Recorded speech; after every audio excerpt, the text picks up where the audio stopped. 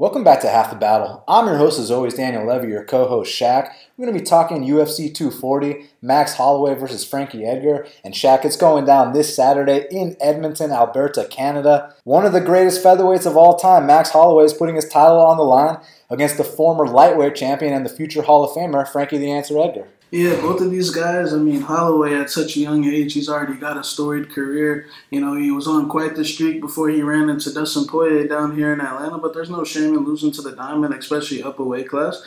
And, Frankie Edgar, what else can we say? It's Frankie. He fights with his heart. Frankie's the man. He's a legend, beating, similar opponents as Max Holloway, got a lot of common opponents, and, we'll see who the better man is on Saturday. If I would have told you that there would be a 5'6" lightweight champion, you'd laugh in my face, but Frankie Edgar won the belt. He was the shortest man to ever hold a UFC lightweight belt, besides my man Sean Shirk, who Frankie Edgar also beat, by the way. At the time, you got to think, lightweight back then, there was a lot of 5'6" guys. There was Shirk, it was like 5'3", 5'4". Gray Maynard, he ain't that tall. Frankie. Joe Stevenson.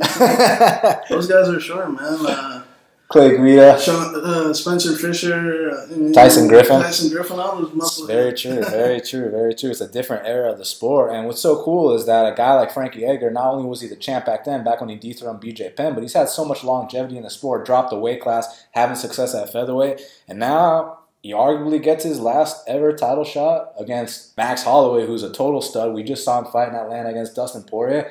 I cannot wait for this fight, Shaq. It's been a long time coming. Yeah, Frankie's a model of consistency over the years, man. So it's going to be a good fight. Absolutely. Well, we're going to get down to business and break down these fights. But first thing I wanted to say, today's episode of the podcast is sponsored by my boy Manpreet over at MMA Lock of the Night. He's running a UFC betting pool called the Lock of the Night Challenge. And the way this works is you choose your lock of the night or a max bet, basically the one lock you think is going to win every UFC event. You try to accumulate the most amount of units, profit, and it starts from August until the end of December. So basically, the top 3 winners are going to be paid out with the pot. First place gets 65%, second place 25%, third place 10%, and there's going to be 2 pools, a $25 buy-in and a $100 buy-in. So 2 different games, $25 and $100, and to sign up or get more information, hit up my boy Manpreet on Twitter at MMALOTN or email him at MMALOTN@gmail.com and let him know that Half the Battle sent you. Well, Shaq, let's get right down to business because first up in the heavyweight division, we got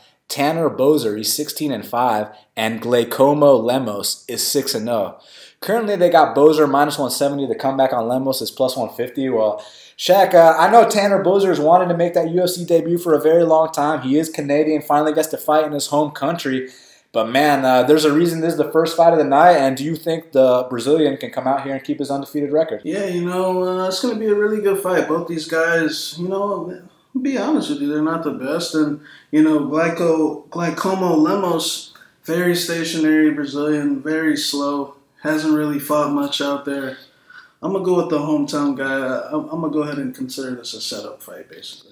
Yeah, you know what I'm saying? If you got that glaucoma, you got to be hitting up on some of that gelato. But look, as far as Giacomo, Lemos, and Tanner Boser, the way I see this fight going is you got this one guy in Tanner Boser who reminds me of Big Country. He's the fat guy with the mullet. And you got Giacomo Lemos who, he's the musclehead with tattoos on his forehead and, doing the whole bit. Both guys are very slow. I'm going to have to favor the experience of Tanner Boser, but I would be careful laying chalk. You're talking about a guy who got knocked out by Tim Hague in 6 seconds, but the reason I'm picking him to win this fight is he does have way more experience than Lemos. Tanner Boser was out there on the regional scene in Russia, going to decision with some of these guys, so that's a lot more than Lemos has accomplished to this point, so for that reason, I'm going to take Boser to win this fight. Next up in the welterweight division, we got the return of Erik New Breed Koch. They still call him New Breed in this day and age, Shaq. He's 15-6, and Kyle Stewart is 11-2. Currently, they got this fight a dead pick'em, minus 110 Koch, minus 110 Stewart. So, you going with the former featherweight to win this fight at welterweight, or are you going with the former Marine, Kyle Stewart, to get it done? Yeah, this is going to be a really good fight. Erik Koch, former #1 contender at 145 pounds, was supposed to fight Aldo. That didn't work out. Then he fought Lemos. We know how that went. That didn't work out. Then he fought Dustin. We know how that went. And then, he moved up to 155s, had a nice little win over the Brazilian Oliveira.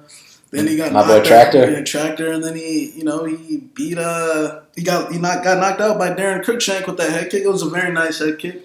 Not a lot of people would have seen a move like that coming, so I'm not gonna fully fault Erik Koch, but I will fault his chin. I mean, he went down and and that's after 2 hellacious beatings from Lemos and Dustin. And then, he was able to go 50-50, in fights like Shane Campbell. That was Shane Campbell's second to last UFC fight, if I'm not mistaken.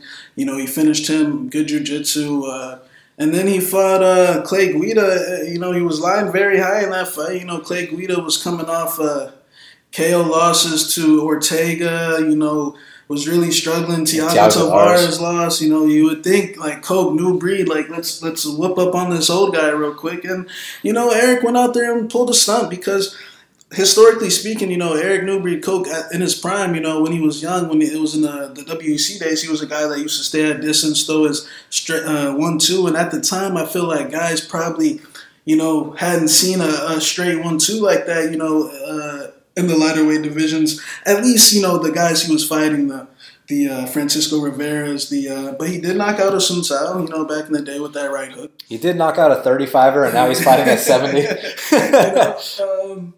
And it's just really he's been really inactive. He's suffered a lot of injuries throughout the year. The thing with Erik Koch is, he started this sport very young. He started this sport at 18, 19. He was in the WC at 19 years old, so.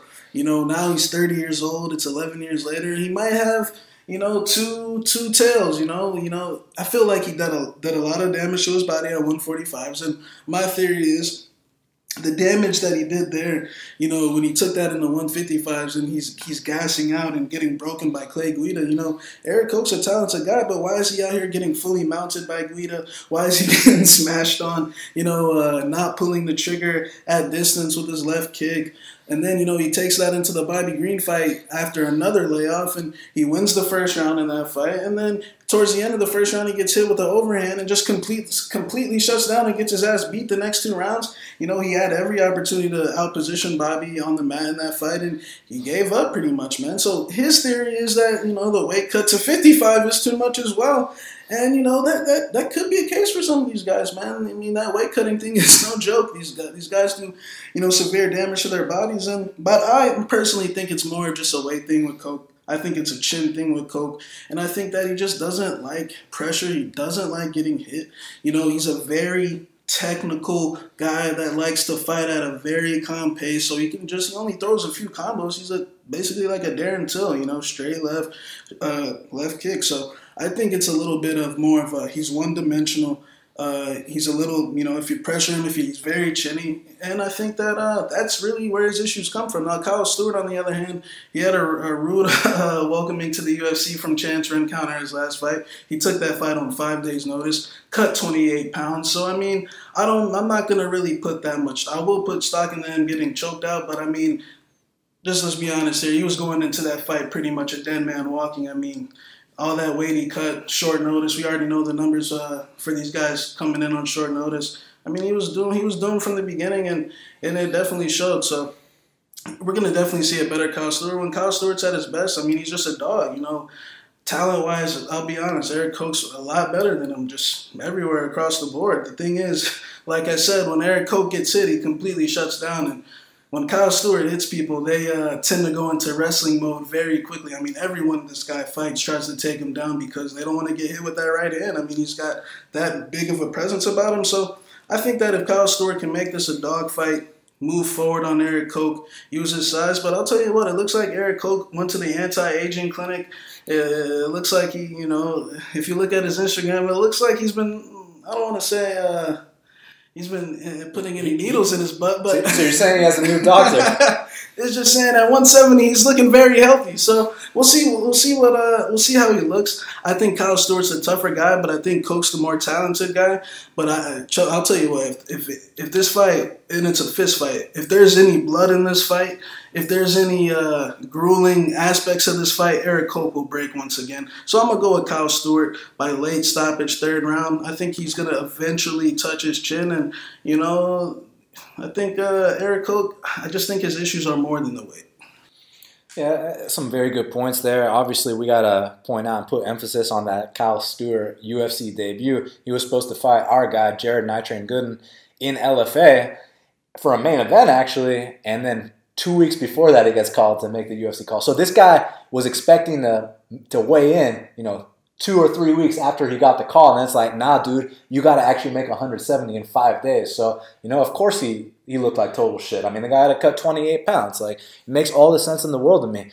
Now, what Kyle Stewart brings to the table, like you already said, very, very heavy right hand. I mean, that's this guy's bread and butter. That's his moneymaker. That's what got him to the point he's at. When this dude lands that right hand, people either turn into wrestlers, they go out cold, they cover up and let the ref intervene. So Kyle Stewart's going to be looking to set up that right hand all night long. And with Erik Koch, like Shaq said, he's the much more talented guy. He's the more skilled guy. But sometimes it's not about the skill of the man. Sometimes it's about the will of the man. And this becomes a battle of wills.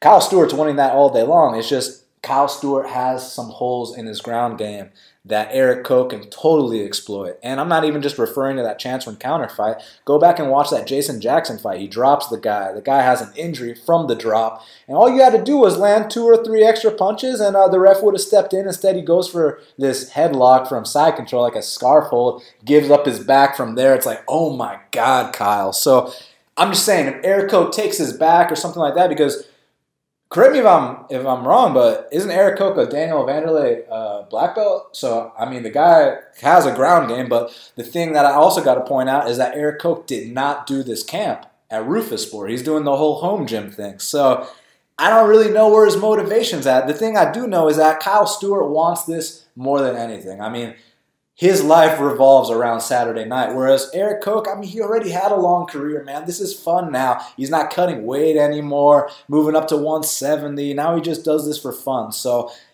I'm going to go with the guy who wants it more, and that's Kyle Stewart. Next up in the flyweight division, we got Gillian Robertson. She's 6-3, and Sarah Frota is 9-1. Currently, they got Gillian Robertson minus 115, and Sarah Frota is minus 105. So, Shaq, it's a pick-em with a lean on Gillian Robertson. And as we know, Gillian Robertson, she kind of favors submission over position. And in certain cases, it'll work out when fighting the Veronica Macedos and the Emily Whitmires and all these things. But now against Sarah Frota, even though her takedown defense isn't the best, she is a black belt in Brazilian Jiu-Jitsu. She is a Pan Am world champion. So, I mean, do you think Gillian Robertson is going to be able to come out here and choke out Sarah Frota? Yeah, it's going to be a really good fight. I guess you can say Gillian is a submission specialist. All her wins are by sub except one. She does have wins over Cyphers, Whitmire, Meatball Molly, by Macedo, all by submission. So she has submitted, some fairly reputable chicks. Frota, on the other hand, had a very good fight with Livia, another black belt in jiu-jitsu. And speaking of Livia, man, she got... oh, my God. She got worked the other day. So, yeah, I will say that, I think Frota, and Livia are probably a little bit ahead of Gillian overall, just in terms of intensity, But Gillian's a specialist. She's like you said, submission over... position, and her jiu-jitsu is getting better. I mean, she's one-dimensional.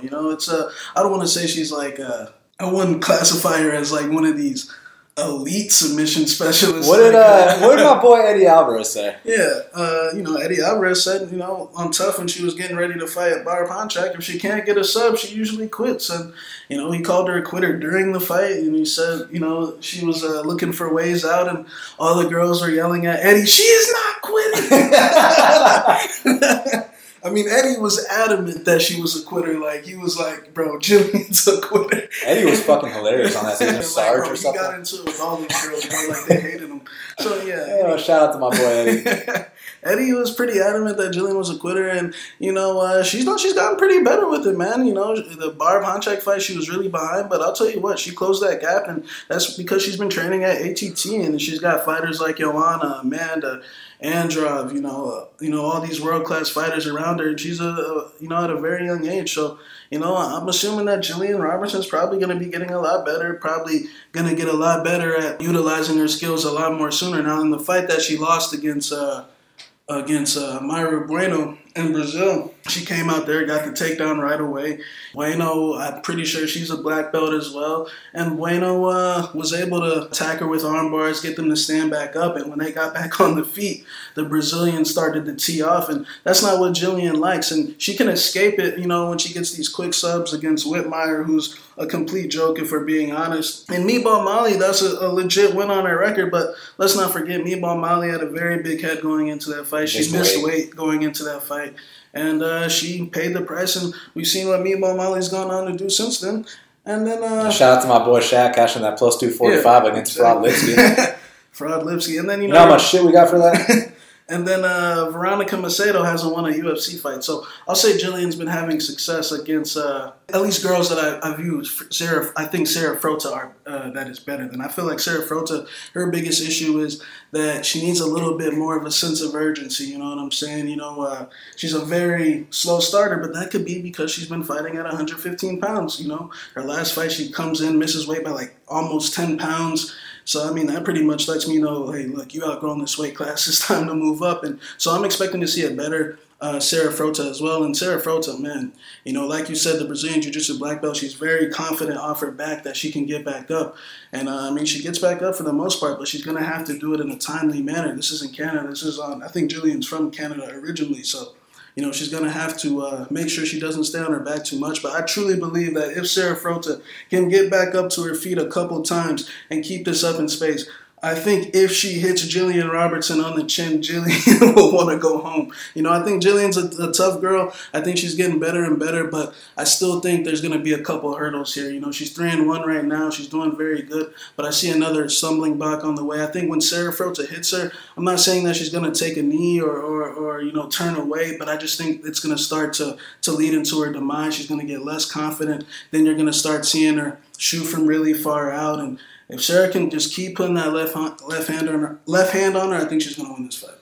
Yeah, Gillian Robertson, Eddie Alvarez described it best. If she can't get her submission, she completely falls apart because basically she kind of rushes these girls, and I don't mean with a flurry of punches. I just mean she spams the takedowns, and she's pretty damn good on top. If you're giving up your neck and you don't know how to defend chokes and this and that, but Sarah Frota is a black belt, is a Pan Am champ. Now, the reason I'm bringing that up is because I just don't think that Gillian Robertson is going to be passing guard here, taking the back, get those hooks in, sinking a Mata Leon rear naked choke. I just don't see that happening. But the path to victory I do see for Gillian Robertson is that Sarah Frota, she doesn't give a fuck about takedown defense because she's so confident in her jiu-jitsu that she'll willingly go to her back and then start trying to attack with rubber guard or start trying to set up the arm bars and the triangles, maybe even a sweep. So there's nothing wrong with that. I love the jiu-jitsu, but what I'm trying to get at here is in Canada, if Sarah Frota isn't making things happen as far as sweeps and submission attempts, she could give up long periods of top control and from there potentially lose a decision. That being said, I just feel like at some point in this fight, when she gets back up to the feet, the power difference is huge here, Shaq, because unlike Gillian Robertson, who's only comfortable in one area of the fight, which is the mat, Sarah Frota's fine everywhere. And I'm not saying her stand-up technique is world-class, but what I am going to say here, Shaq, is that in the women's divisions, you already know that the women that have that knockout power is something different, and it overrides proper technique at times. And I think this is one of those cases where it will, man, because I do think when Sarah Frota touches Gillian Robertson on the chin, on the temple, on the nose, even a straight to the stomach, you know what I'm saying? I think Gillian's going to feel it. I think she's going to be running away. I think she's going to start shooting from a mile out. And eventually, I can actually see Frota getting a submission win or a knockout. I'm going to go with Frota here for the victory. Now, next up in the flyweight division, we got Alexandre Pantoja. He's 21-3, and Deiveson Figueiredo is 15-1. Currently, they got Alexandre Pantoja minus 125. The comeback on Deiveson Figueiredo is plus 105. Well, these are arguably the two best, I want to say prospects, but they're contenders at this point in the flyweight division. I mean, two of the best of the younger generation, because I know someone's going to be like, well, Formiga beat Deiveson. How is Deiveson the best prospect? It's like, guys, Formiga represents that old generation. Deiveson had to take that first L in the UFC, but man, Pantoja and Deiveson Figueiredo, these guys have very bright futures. Who do you see getting another win here? Yeah, Deiveson Figueiredo, I was very high up on him going into the Formiga fight. things didn't go his way. He got taken down, got hugged. No shame in that. Formiga's done that to a lot of guys. One thing I did not like going into that fight, I heard Deiveson Figueiredo cut 39 pounds in total in the process, and that's in 39 pounds. I think it was in like a 3-week stretch. Like that is Deiveson. We can move up, bud. I mean, I don't know if it's because he got a little heavy after he put John Moraga in a pool of blood, and his head got a little Did he get a $50K bonus for that? No. So shit. There's no excuses then, huh, Deiveson? I mean, it was his first high-level knockout. He knocked out Marco Beltran. And he finished that Morales guy. But this was the first, but this was like bloody and against brutal. the top 10 guy. Yeah.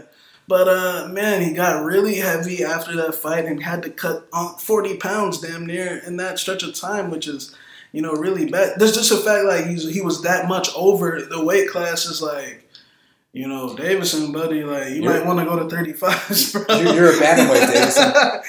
Flyweight, and bro, that flyweight cut is fucking brutal, man. That's that, like, I mean, look at TJ Dillashaw when he tried to go down to flyweight, TJ who? TJ Injector Shaw, but I think that Deiveson possibly might be growing out of the weight class. Now, the thing is, on Fight Night, he's going to have a very big size advantage over Pantoja. And we know what type of fighter Deiveson is. He likes to stalk guys. He likes to hunt guys. And he likes to utilize his power.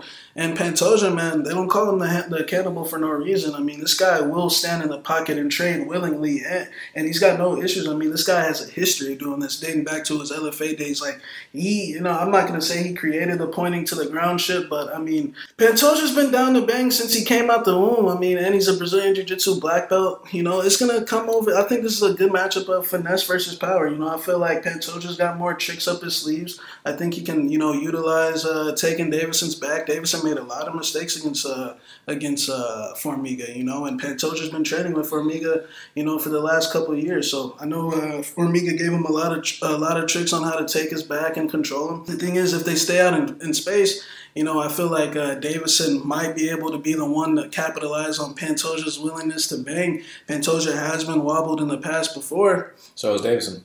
And so has Deiveson as well. He got dropped against Moraga. I remember that. And remember that fight before the UFC with that fucking heavy metal song playing in the background? Against Dennis Fontes. Yeah, my boy Fontes. That was a great fight. That fucking amazing fight.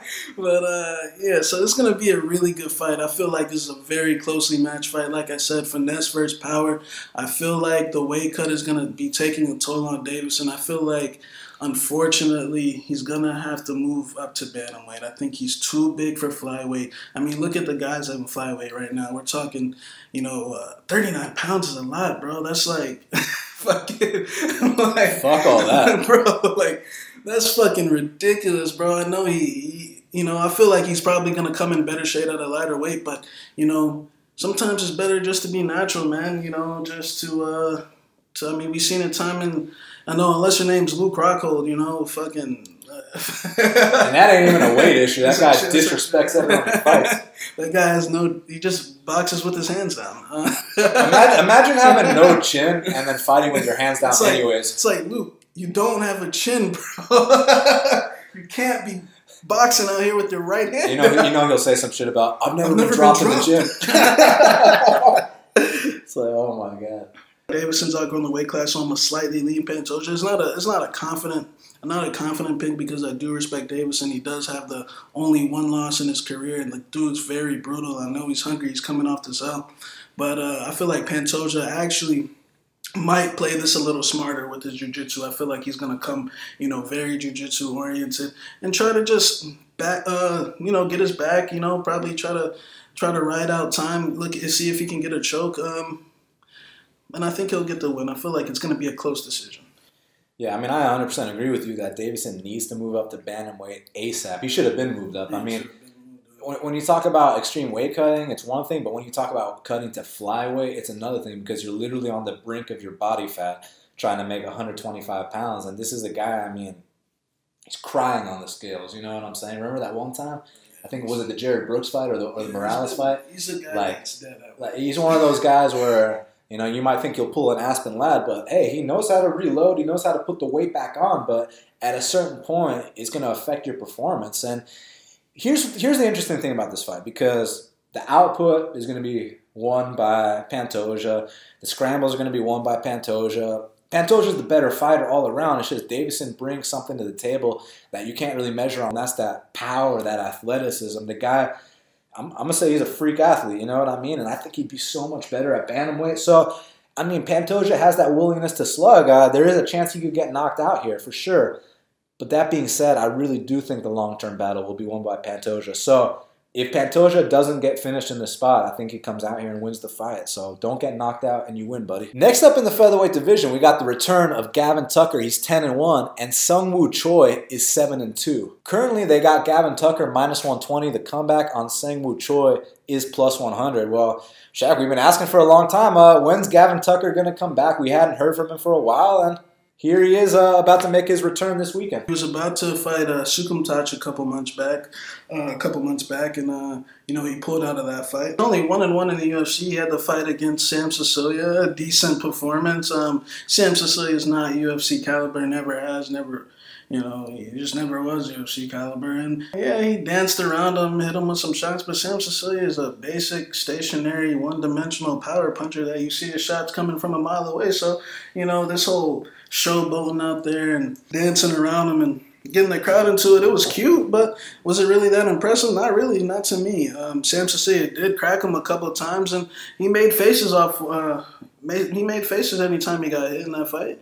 And then we saw him against Rick Glenn, the Gladiator. Rick Glenn, a very tough guy, a grizzled vet. And, I mean, that fight was one-sided as one-sided can be. He came out there, and, I mean, right away from the opening bell, Rick Glenn was bullying him around the entire cage. And, I mean, we already know. I don't have to exaggerate or we know what type of whipping it was. I mean, he got extensive facial surgeries, and he took the right amount of time off. But I think Gavin Tucker, was really never that good to begin with. I think he, was borderline UFC level, but you got to look at it. This guy is very short for 145 pounds. He was in there with Rick Glenn, who's 6 foot. Now he's in here with Seung Choi, another very tall featherweight. I told you, 6 foot, 5'11", 6 foot. So I feel like Seung Woo's a lot better a striker than Rick Glenn. Rick Glenn's a guy that he has to take a beating first a little bit, then come back. And it was Rick Glenn that was putting the beating on him from the opening jump. That lets me know what type of caliber fighter Gavin Tucker is. Not saying that he's had a lot of time to clear his head and make improvements, but I think this guy Seung Woo is just flat out better than him. He had that debut against Masvar Evloev in St. Petersburg, and Masvar, that guy's royalty down there. I've called him mini Khabib at times, watching some of his local scene fights, and there's no shame in getting taken down by a guy that's got multiple world championships and pancration and fucking sambo and all this other shit. So I feel like, Seung Woo showed enough skills in that fight to say that he's going to be back, and I think he is going to be back on Saturday night. I feel like the range is going to be a very big struggle for Gavin Tucker in this fight. He's a guy that likes to tap and run, and he's very short. His style is more fit for guys his height that are wrestlers and likes like Cecilia. Now he's in here with a long, technical, disciplined Muay Thai striker who's getting better at stuffing the takedowns. I mean, he stuffed the takedowns from Masvar as good as a guy on his level could. He's coming in from a different Asian promotion. So I think Seung Woo's going to look a lot better. That fight was also on short notice. Imagine having to fight that guy on short notice. Well, they just called both of them 2 weeks out. Evloev was ready. Evloev knew about it a year in advance. They're like, Evloev, we're just going to let him know on fight week that he's fighting you. Hey, Asian kid, you want to fight Evloev? But, in Russia? On the main card? But, so I feel like we're going to see a lot better Seung Choi. I feel like we're going to see him use his range and just pick Gavin Tucker up at range. I feel like Tucker's going to try to come in with these big bombs, but I feel like Seung Choi is too disciplined, man. This guy ain't going to break out of that standard classic Muay Thai form. I think he's going to get to Gavin Tucker probably towards the end of the first, and by the second round, it'll start to be a lot more one-sided, and I think Choi knocks him out in the third. Hey, look, Gavin Tucker does great with no resistance. If you're just going to stare at him like Sam Sicilia did, then he'll go out there and knock you out. But when you're talking about a guy like Seung Choi, it's completely different than Sam Sicilia. Because, look, Sam Sicilia, that was his last UFC fight. Already got brutally finished 2 fights prior. Against he's been brutally finished a million times, but 2 times in a row against Duho Choi and Gabriel Benitez. And then they put him in there with Gavin Tucker. The kid doesn't even throw a single strike until the third round. Of course, Gavin Tucker was able to do his his fake Ali shuffle and his poor man's Dominic Cruz impersonation. But the reality here is that I think Seung Choi is actually going to give him some resistance. I think he's actually going to fight back. And then we can talk about the physical advantages where I feel like Gavin Tucker needs to drop the bantamweight. This kid, Seung Choi, he's just a kid. He's young. By the time he's 30, he's going to move up to a 55. I mean, he's 6 foot tall. He has an 8-inch reach advantage in the spot. And the way the styles match up, I mean, if you want to give Seung Choi problems, you got to go out there and wrestle the kid. And it's not just as simple as diving on the legs, he's going to be on his back. I mean, he was trying his hardest to defend those takedowns against Evloev. But when we talk about a guy like Evloev, I mean, he has like a Khabib-like ability to end every scramble in the top position. So I don't fault a guy like Seung Choi for taking a hard-fought L to Evloev. I mean, Evloev's a stud. You guys are about to see how good Evloev is in his next fight against Grundy. But here with Seung Choi and Gavin Tucker, look, Gavin can run around the ring. He can, do his feints. He can do his shuffle. He can do all these things. But at some point, he's going to have to step up. And when it's time to step up, it's going to be a check knee. It's going to be a straight down the middle. It's going to be a high kick. I got Seung Choi via knockout. Next up in the featherweight division, we got Hakeem Dawodu. He's 9-1. And Yoshinori Horie is 8-1. Currently, they got Hakeem Dawodu minus 400. The comeback on Yoshinori Horie is plus 325. Well, Shaq, I mean, I understand why Hakeem Dawodu is the favorite here. I mean, he's the more experienced guy. He's the bigger guy, no doubt about it. Yoshinori Horie is coming over from not the same kind of regional scene that Hakeem was on. Hakeem was out there in World Series of Fighting. You know what I'm saying? But that being said, you saw Danny Henry, who, no offense to Danny Henry, but Danny Henry went out there and starched Hakeem Dawodu. Do you think a guy like Yoshinori Horie, you've seen the highlight reel this kid has, do you think he can come out here and get this upset? What, Danny Henry might not be a fraud. Maybe Ige is just really good. Because Ige fucking whooped Aguilar's ass, right? You see what Little Tamor did to Danny Henry in that first round? Little Tamor won his ass, right? I didn't tell Seung Joe to fall over. Taymor's he just won. So, but yeah, anyways, Hakeem Dawodu, one thing I've been, down on him in the past for is because, in his World Series career, man, this guy would literally be out here with that left hand. I'm talking like down at his kneecaps, man, and you do that early in a fight. Sometimes you get dropped, and he did get dropped. I think it was against Siler early in the fight. He got dropped right away.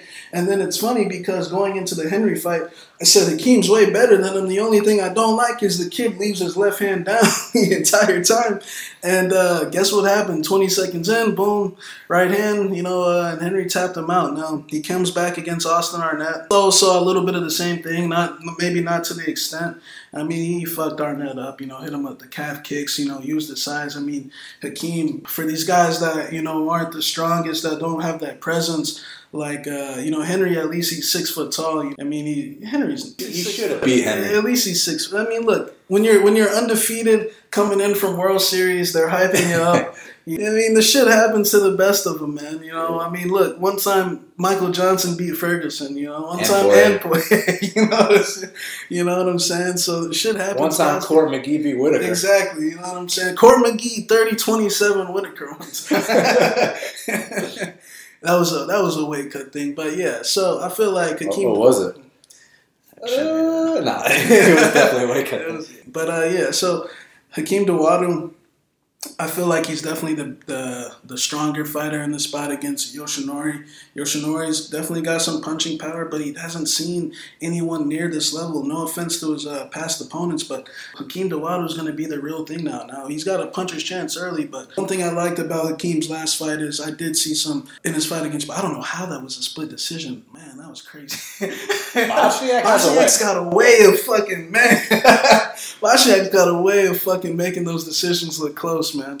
But man, that was crazy that was a split decision. But one thing I liked is, the smaller guy Bosniak going into that fight. I mean, I considered betting Bosniak, going into that fight. But one thing, man, is whenever they got close, man, the smaller guy had to back up because Hakeem Dawodu is just too strong. He's too physical. Although these guys, they feel like Yoshinori I'm sure he hits hard, but can he take a shot as well? You know what I'm saying? He ain't never been hit on the chin like Hakeem's going to hit him. I got Hakeem by getting back to his knockout ways. He hasn't got a knockout in a long time. You're going to see him get a little more comfortable in that octagon. And I think, hometown, Canada, this is a tailor-made spot for Hakeem to come out here and shine. And I know they had big plans for Hakeem when he came over. He fucked up against Henry. I think, he's got his head on his shoulders right this time, and I think he'll knock this guy out. Probably in the first or second round. Yeah, I mean, Hakeem Dawodu's definitely paid his dues to come in with the kind of hype that he had, be the kind of big favorite he was, and go out there and get starched like he did. Listen, man, that's either going to make you or break you. You could have came back unmotivated, it's over, but that's not what happened, man. Came back, won 2 fights in a row. So I'm really excited to see what he does here. And I really felt like in that Bochniak fight, despite it being a split decision on paper, that was the best Hakeem's ever looked inside the octagon, man. Just his presence in there, the physicality, and when he decided it's time to start mixing in those combos, it's deadly. I mean, that left hook to the body, the right roundhouse. I mean, it's called the Jose Aldo. You know what I'm saying? That left hook to the body followed by that right roundhouse to the leg. Love that combo. I mean, some might call it the Dutchie, but I call it the Aldo in MMA, you know what I'm saying? But as far as Yoshinori Horie, man, I love this kid. He's fucking awesome. He kind of has that old school Kid Yamamoto style, kind of darts back and forth. And when it's time to crack, this kid can crack. He knocks a lot of people out very, very fast too. So if Hakeem thinks this is some kind of joke, if Hakeem thinks it's kind of cute, wants to fight with his hands down, Yoshinori Horie is live for the knockout. The issue is if Hakeem goes out there like he did against Bochniak, hands up, technical, distance is on point, shot selection is where it needs to be, he's going to win this fight because as much as I like this kid Yoshinori Horie, I think he's got a bright future, I honestly think he needs to drop the bantamweight, man. He's too small for the UFC featherweight division. Over in Japan, you can be fighting these guys at featherweight. You see my boy Horiguchi over in Japan, he's fucking running ship up a weight class, you know what I'm saying? So, but in the UFC, you got to stay in your weight class, man, unless you're one of the most special athletes we've ever seen, unless you're a triple C, you know what I'm saying? Or Daniel Cormier or one of those guys, unless you're that great. But I love Yoshinori Horie. He's very exciting. I like him a lot. He's a little spark plug, but I just don't see that in him at this moment. So for that reason, I'm going to take Hakeem Dawodu as well. Next up in the flyweight division, we got Canada's own Alexis Davis. She's 19-9, and Viviane Araujo is 7-1. Currently, they got Viviane Araujo minus 230. The comeback on Alexis Davis is plus 190. Well, Shaq, you got the lady that knocked out Amanda Nunes at plus 190, and the lady that knocked out Talita Bernardo is minus 230. What's your perspective on this fight? If they want to hold on, a lot of people knocked Amanda out. You know that's true, right? Sarah DeIlio knocked Amanda out back in the day. Katzengano knocked Amanda out back in the day. But, I feel like Alexis Davis has had a lot of great accomplishments. I mean, she has beaten, somewhat of a who's who list in the sport, a pioneer of the sport, 12-year plus career. She's 34 years old now, beat Nunes, beat Jessica Ai, beat Tanya Evinger, Liz Carmouche twice. Kaufman. Sarah Kaufman, Valerie Letourneau. I mean, the girl's, she's been around the block. I mean, she's been doing this shit since... she beat my girl Cindy Dandois. She was doing this shit since I was in elementary school, you know what I'm saying? But yeah, seems like lately she's hit kind of a stalemate. And Araujo, I mean, man, what a performance she had against Talita Bernardo.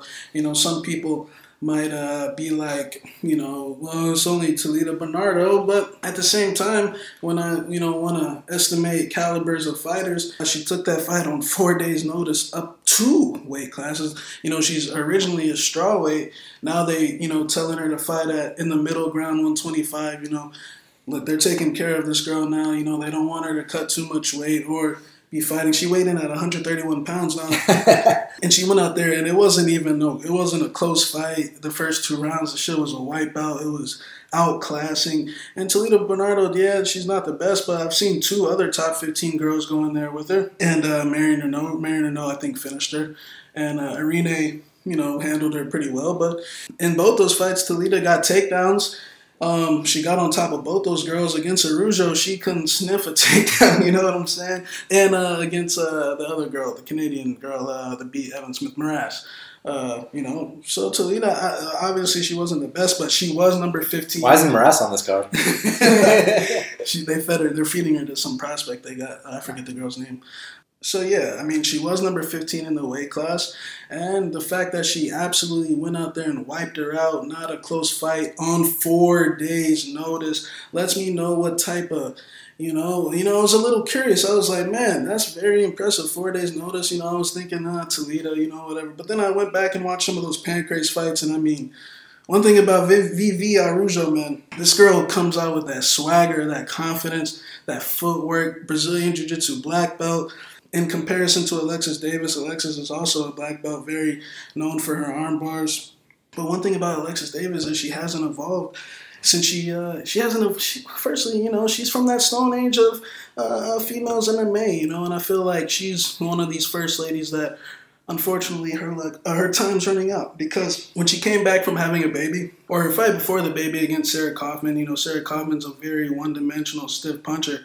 I mean, look, Alexis was getting tagged up that entire time, that entire fight, hurt, got wobbled in that fight, but, for whatever reason, these girls take her down, and then they put themselves in trouble for her arm bars, and Sarah Kaufman's got no ground game, and she was able to get that win. She has the baby, comes back against Sarah McMahon, just doesn't look like she's ready to fight, got absolutely dominated, taken down, hurt with punches as well, an arm triangle, and she has one of the shittiest fights I've ever seen with, that's not necessarily her fault, Cindy Dandois, my God, that's, by the way, Cindy Dandois finished Megan Anderson. So all you guys that bet Megan against Felicia and Holly. Oh, man. Because I know Megan got steamed in both those fights. I know we called Alexandre Hernandez a fraud, and, between you and me, he didn't really win that fight, but that's more kind of fun and this and that. No, Hernandez is a different extent. Yeah. He's a higher that's fun talk, you know what I mean? We actually respect Alexandre Hernandez, but Megan Anderson, no, that's an actual fraud. Like, that's an Instagram model. So, yeah, she had one of the worst fights. I think you went to that fight, right? Oh, I saw Cindy Dandois versus Alexis Davis in Nashville. Man, currently I'm on Wikipedia looking at Davis's record, and something hilarious. Next to the Cindy Dandois fight, guess what they got in the notes? Fight of the century. whoever wrote Fight of the Century on Cindy Dandois versus Alexis Davis, hit me up. I got you on this week's picks, man. And then the Liz Carmouche fight, that was a very interesting fight because, she has beaten Liz before that. Liz has a style of kind of backing up, kind of looking for her slams, her wrestling. She doesn't really like to throw a lot of punches. And it's interesting because Liz would hurt Alexis on the feet. Like, Alexis has been wobbled in, her last 4 or 5 fights. Ronda Rousey knocked her out in under 20 seconds. Look, she got wobbled against Sarah McMahon, Liz Carmouche, Chukagian wobbled her, had her doing a chicken dance, and Jennifer Maia damn near got her out of there in that first round. Really close to knocking her out. So I feel like her durability's going down the drain. I feel like she has not evolved. Arguably, she could have been in a spot where these last 5 fights she's been in have been very, very questionable. I mean, the Liz Carmouche fight, that was a case of bad fight IQ. Why, when you hurt somebody, why would you take them down and you're in a position? Well, because Liz likes to be on the mat. That's her comfort zone. But she put herself in position to lose rounds by hanging around in that armbar. But personally, Vivi Araujo, I mean, the shit that I see from this girl on the mat, I mean, I feel like the UFC might have a prospect on their hands here, man. Like, I feel like she is clear-cut ahead of these girls that she's been fighting on the local scene. I know she took the loss to Sarah Frota, but big fucking whip. Everyone loses a fight. And I feel like this girl's a serious black belt. And on the feet, I feel like the feints, the footwork are going to completely confuse Alexis Davis into making big mistakes. And she's already a girl that makes big mistakes against these lesser talented fighters, in my opinion. Now, I know Araujo doesn't have the experience, but Araujo is a little older in age. She's 32 years old. She's a little bit more mature than these typical prospects. I think she's got a good head on her. I think she overwhelms Alexis Davis with the footwork. And I feel like she might get another knockout. Alexis makes a lot of mistakes that she has never corrected over the years. Like I said, these last 5 fights of hers have been very, very fishy. And, I know she's in her hometown, but I don't think the judges are going to play a role in this fight at all. I see Vivi Araujo putting on an absolute clinic. You know, I see why people like Ali Abdelaziz are behind this girl, and I feel like they got a big prospect on her hand. So I got Vivi Araujo by finish. I think Alexis Davis, you know, had a great career, beat Nunes, beat you know, all these girls, but I just think it's Vivi's time now. Yeah, listen, very, very impressive UFC debut to take it on a week's notice and go in there and put on that kind of performance. Now, granted, it was Talita Bernardo, but then again, even the people that have gone out there and finished Talita Bernardo, I've never seen anyone destroy her bell to bell like that, Shaq. Ground exchanges between Viviane and Bernardo were all won by Viviane, man. I mean, she passed that guard effortlessly, like butter. And the thing I was most impressed by was obviously the stand-up technique, even though, you know, she fights with her hands down, but in that division, you could totally get away with it when you're, you know, you're not fighting the top 5 girls and this and that, but man, how good is her jits, bro? Like, those passes were very, very on point. And here with Alexis Davis, you know, initially I kind of was interested in my girl Alexis Davis because I was like, look, this girl fought goddamn Talita Bernardo. I've seen her against 2 UFC caliber fighters, Talita Bernardo and Sarah Frota. Sarah Frota put the pressure on her and got her out of there relatively quickly. And then she fought Talita Bernardo and she took care of biz. So I was kind of like not that sold, but then when I see the technique, I see the evolution compared to her past fights, I really do think that she has a bright future. So basically, what Alexis Davis needs to do here to win this fight is obviously don't get knocked out, don't get picked apart. She has to put the pressure on Viviane Araujo, be the bigger fighter in there, bully her to that mat, get past the Brazilian Jiu-Jitsu black belt, and try to get a submission of her own. But that's so much easier said than done, Shaq, because the speed that Viviane Araujo is dealing with is something to behold in this kind of matchup because Alexis Davis is, you know, a walking punching bag. I mean, you guys saw that Cindy Dandois fight of the year, I know, but when you look at that technique and you compare it to someone like Viviane, I think Viviane's got some major advantages. Now, there's always first UFC L time and these kind of things, so you know, if Viviane pulls some kind of stunt, it's not going to be the biggest surprise in the world. But ultimately, I have to go with what I've seen, and she's so much faster, so much cleaner, a lot more potential. I'm going with Viviane Araujo here as well. Next up in the main card, in the middleweight division, we got Krzysztof Jotko. He's 20-4, and Marc-Andre Barriault is 11-2.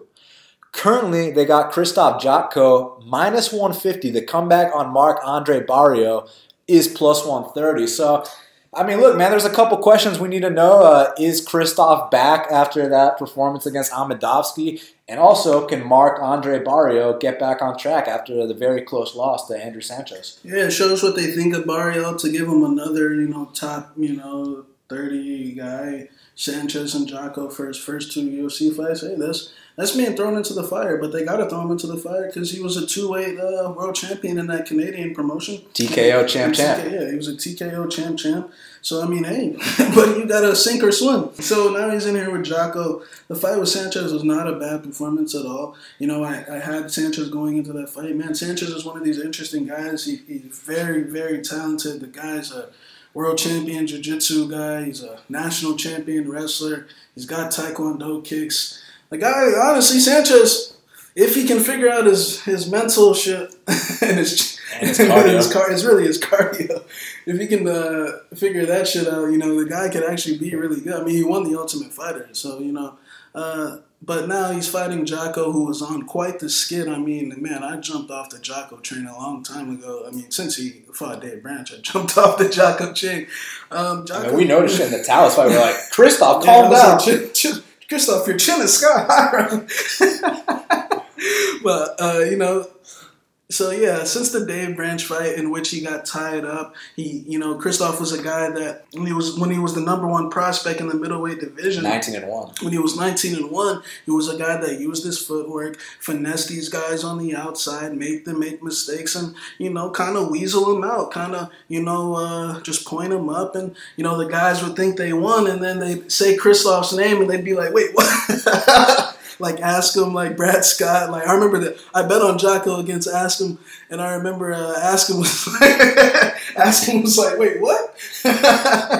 And Brad Scott freaked out. And Christoph was already breakdancing, twirling in the air. You know what Christoph has to breakdance. So it was good to see Christoph. He only breakdances when he wins decisions. Yeah, it only has to be a decision. Yeah, but Askin was already when Askin was complaining, Christoph, his legs almost hit him from the breakdance. But anyways, man, Christoph definitely is not back in the long-term scheme of things. I mean, he beat fucking Amadowski. That guy's a complete can. I mean, no offense. No offense. I mean, I've seen SVG guys. You know, no offense to SVG either, but no offense to SVG either, but or I'm talking best-selling author. I'm talking about the Bellator SVG guys. You know these events that they go to Ireland and they put all these SVG frauds on their cards. One of those guys got on Amadowski's back and almost choked him out. Now Amadowski came back to knock him out, but that guy. Yeah, he's not UFC. Charlie Ward. Yeah, you know Charlie Ward. What's the name of the leg lock guy? Richie Smollett. Yeah, Peter Quealy. You know what I'm saying? The only one I fuck with is my boy Artem. You know Peter Quealy lost to an 0-0 guy. I saw you got a fight in Bellator actually. But anyways, give me odds. But anyways, how I see these two matching up, Giacomo is definitely the more elusive guy, probably slightly faster. But I feel like Barriault's more of a bull, more of a hard-nosed guy, more of a tougher guy. No offense to Christoph. You know, Christoph, when he fought David Branch and it got a little grimy, a little slimy, he was putting his hands up, begging the ref to separate them. When he fought Uriah Hall, you know, he pulled a rookie move. He came out, tried to tee off on Uriah. It didn't work out. And I mean, Uriah, that was some of the worst whiplash and follow-up shots that I've seen in the middleweight division. And then Brad Tavares kind of put the icing on the cake. And I mean, when Brad Tavares gets a knockout, that's... Let's just put it like this. I know Brad very well, and I've said Brad's one of the best decision fighters. Did you know that the last time Brad knocked anything out was Phil Baroni at UFC 125? That was the night that Frankie fought Gray the second time when it went to a draw. Thiago Silva was playing the drums on Brandon Vera's face. You know what I'm saying? Yeah, Dustin made his UFC debut that night. You know, against Josh Brisky.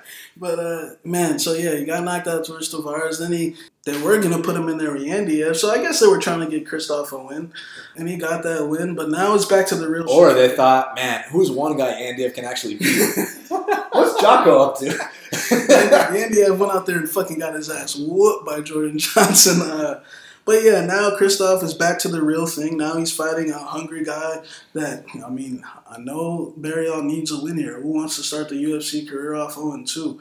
And I know they had a lot of high expectations because they're putting him in fights with Sanchez and Giacomo right off the bat. Pay-per-view main card. Pay-per-view main card.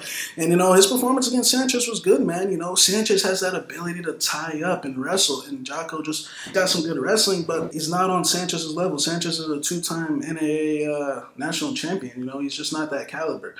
So I feel like that's really what held Barriault down was the stalling and the tie-ups. Honestly, I feel like that's what the fight came down to. I mean, in the second round, you saw Barriault teeing off on Sanchez, and Sanchez, it looked like he was looking for a way out. It looked like he was going to pull another stunt, but when you got that back pocket, you know, that wrestling in your back pocket, and, you know, Barriault just quite wasn't ready for that level, I actually think Barriault's probably feeling a little confident. You know, I feel like he's probably going to go back to the gym and, you know, correct those mistakes. I mean, that's a little adjustment right there, you know, getting off the fence. I know Jocko's probably going to try, because I feel like Giacomo at this stage in his career, you know, yeah, we know that with these KO losses, I know, you know, Mike Brown, I know them, they're telling Giacomo, let's work around that chin, but we need to work around that chin because, you know, his chin hasn't been tested since that Tavares fight. And I'm sure Christoph's a little more confident as well. He finally got back on the winning track, saved his job in some sense for now.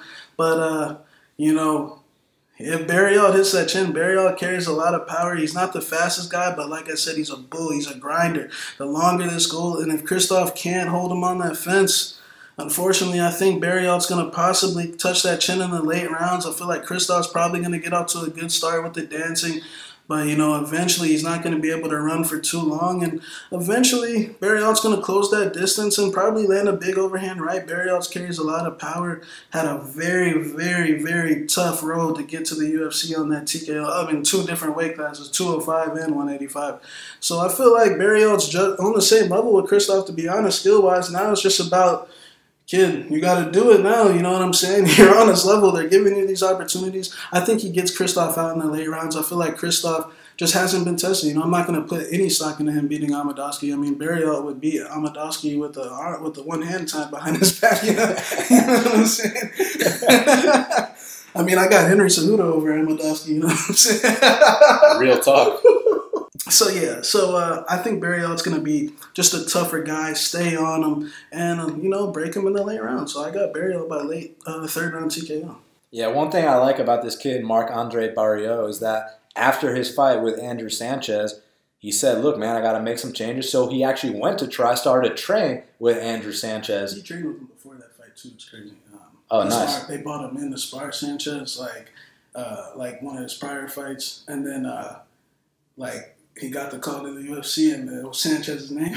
He was like, I just sparred with the guy last week. Yeah. Well, now after their fight, he went back to spar with him some more, and I think that's a good sign, man, that he's willing to branch out. He's willing to work on the things that he needs improvement on. I mean, what better way to work on the holes that Andrew Sanchez exploited than by going and training with Andrew Sanchez? Like, hey, man, we saw this weakness. Please help me fix it up. Please help me patch this up. And here with Krzysztof Jotko, I was under the impression that, oh, maybe Krzysztof's back and this and that. But when I watched that fight with Amadowski again, like, guys, I really am not under the impression that Krzysztof can shoot halfway across the room against Marc-Andre and get him down. I know Marc-Andre had some issues with Andrew Sanchez, but that was more up against the fence.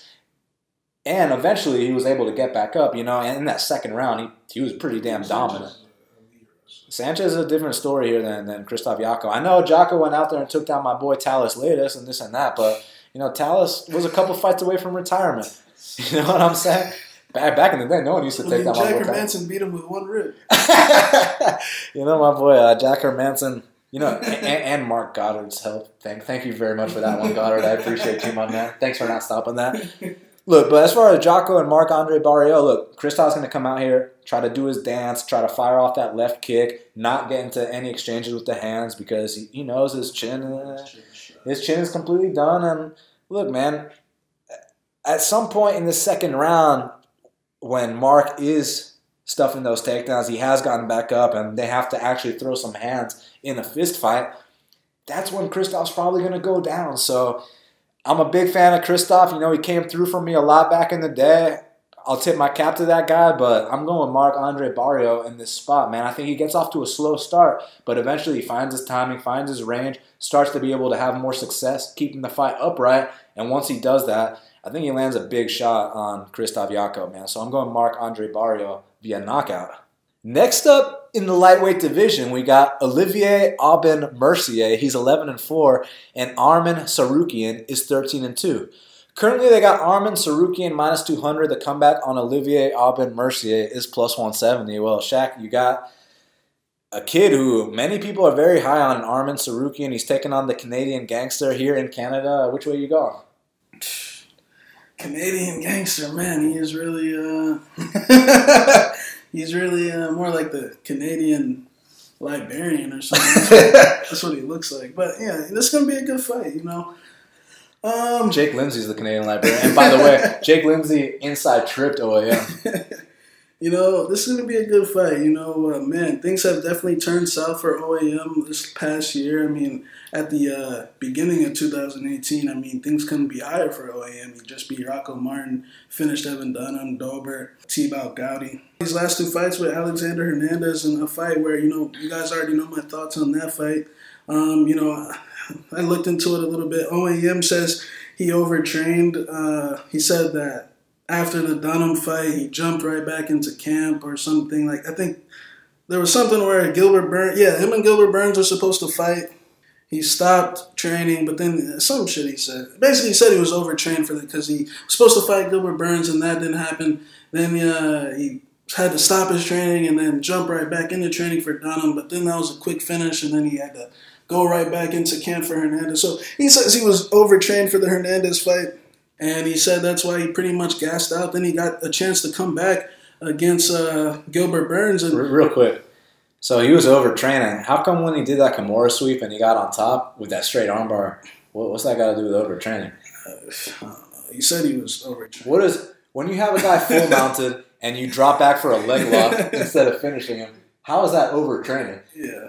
But, he says he was overtrained for the Hernandez fight, and then he comes back against Gilbert Burns, caught him with a big left hook in that first round. We know the type of power Burns possesses. I mean, Gilbert Burns is turning into a potential top 15 fighter. It's looking like, he's won, 4 out of his last 5, only lost to Hooker. So, now he's fighting Sarukian.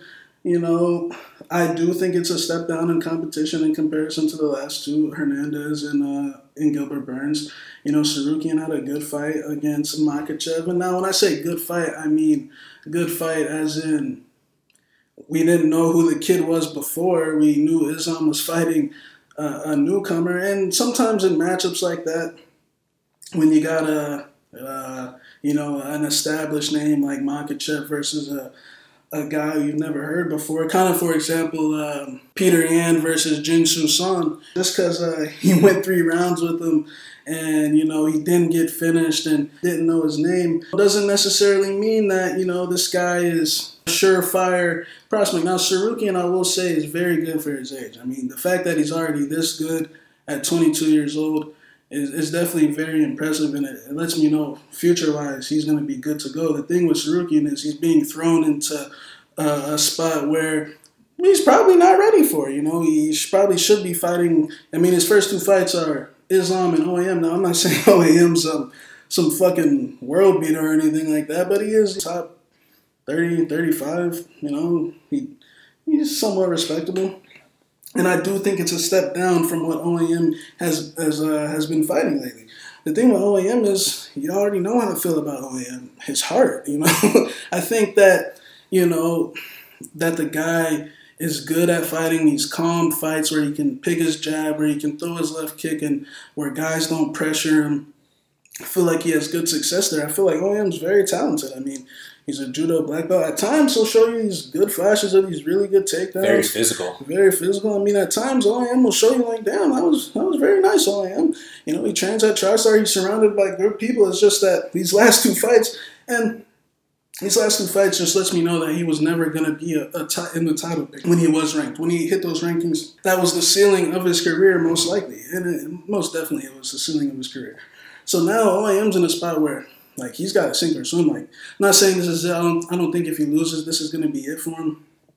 But they're feeding him to a guy that they're very high on, a very young guy. And it lets me know that, look, they probably want OAM to come out here and take 3 L's in a row. The thing with Sarukian is his fight with Islam, personally, I didn't think it was that competitive. I thought that the kid, I watched all his fights in order. So I already knew the kid was a very good wrestler. So the dudes that he was taking down were, he beat Felipe Oliveri. He beat Sato. Takanori Sato. That guy can't. But he knocked out Felipe Oliveri with a head kick. There was another UFC vet he beat. Junior Sunsao. And Junior Sunsao. Sarukian's a guy that, I don't want to say he's one-dimensional. I'm going to just say that he just needs more time. He just needs more time to develop. He's 22 years old, and they're throwing him into the fire right away because he's that good for his age. So Sarukian's going to have to raise his level up, and it's a good thing that he's doing that. Now he's being bought out to ATT. Now he's a part of Dustin Poirier's camp. Now, these people are putting in these positions, and sometimes for these young kids, it might overwhelm them, or, they might, guys like Sarukian, it seems like he's got a good head on his shoulders.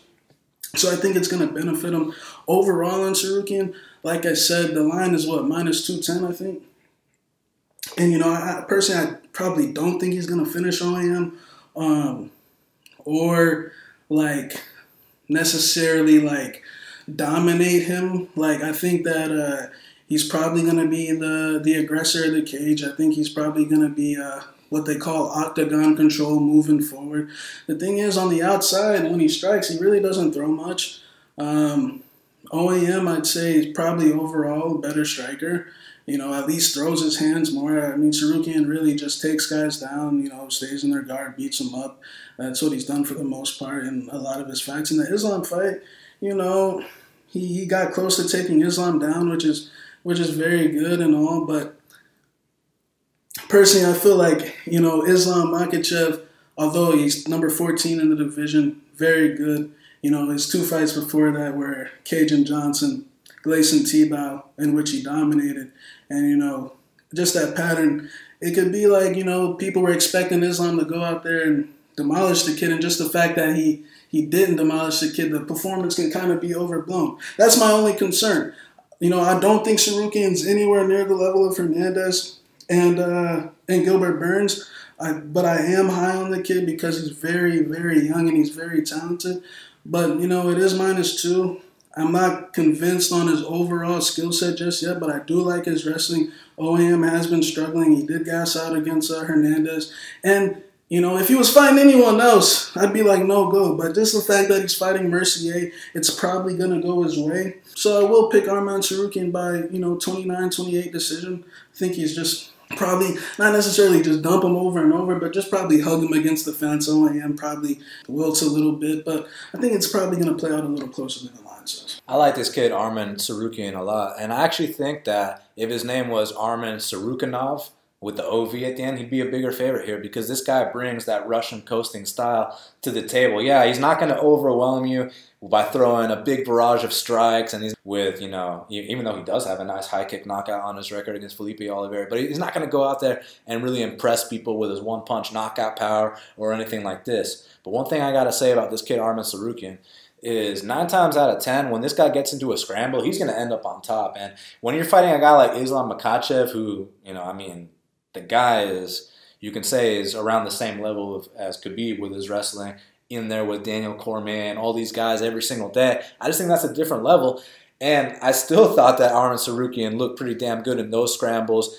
I felt like a lot of those entries would have easily taken down a guy like Aubin Mercier. And I agree with you that Mercier's stand-up is probably better. I just don't think he's going to have the space necessary to get off on that. I do think he's going to be able to land a big kick here and there, maybe, close the distance and get the fight into the tie-up off a couple strikes. But when he does that, that's when Arman's going to be able to duck under, pick him up, slam him, get him to the mat. And from there, I don't see much resistance on the mat. So I really do think that Arman Sarukian is going to cruise here. I think they handpicked this fight for him. I like Mercier. He's a talented guy. I know, we've called him the Canadian fraud and this and that. Look, it's nice to have fun on the show and say all these things, but at the end of the day, I respect the guy. He's got a very hard body kick. He's stuck around in the lightweight division for a while. Got nothing against him, but this kid Arman Sarukian, very, very talented at his style. Very, very efficient at what he does. Like I said, he's not going to be very flashy with the stand-up. He's not going to go out there, establish his jab, and really impress you with these, mixing it up to the body. But what he will do is, when he wants to take this fight to the mat, he will take this fight to the mat, and I just don't think that Olivier is going to be able to get back up as much. And I see Arman Sarukian grinding out Olivier Aubin Mercier for all 3 rounds, and I think he's going to get his first UFC win, and we got a very bright prospect to watch here, only 22 years old.